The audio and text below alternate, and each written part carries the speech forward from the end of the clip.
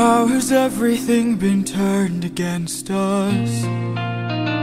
How did suffering become so endless?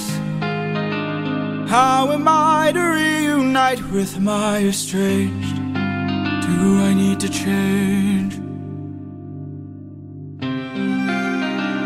I'm surrounded by the souls of those I've lost. I'm the only one whose line I haven't crossed. What if the greatest threat we'll find across the sea is me? What if I'm the monster? What if I'm in the wrong? What if I'm the problem that's been hiding all along? What if I'm the one who killed you every time I cave to guilt?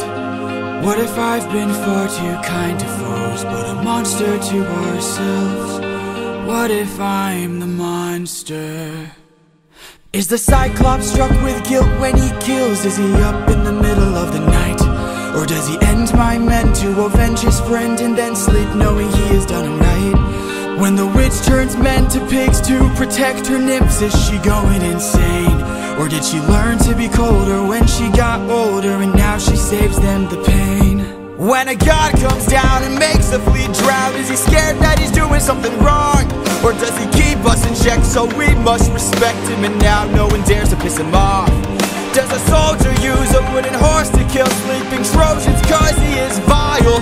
Or does he throw away his remorse and save more lives with guile? If I became the monster and threw that guilt away, would that make us stronger? Would it keep our foes at bay? If I became the monster to everyone but us and made sure we got home again, who would care if we're unjust? If I became the oh, ruthlessness is mercy upon ourselves. And deep down I know this well.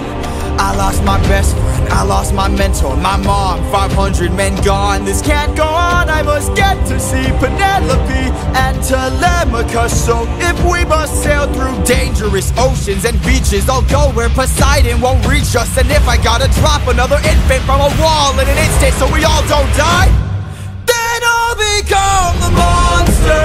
I will deal the blow, and I'll become the monster like none they've ever known. So what if I'm the monster lurking deep below?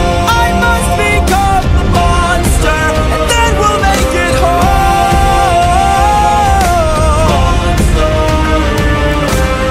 Penelope,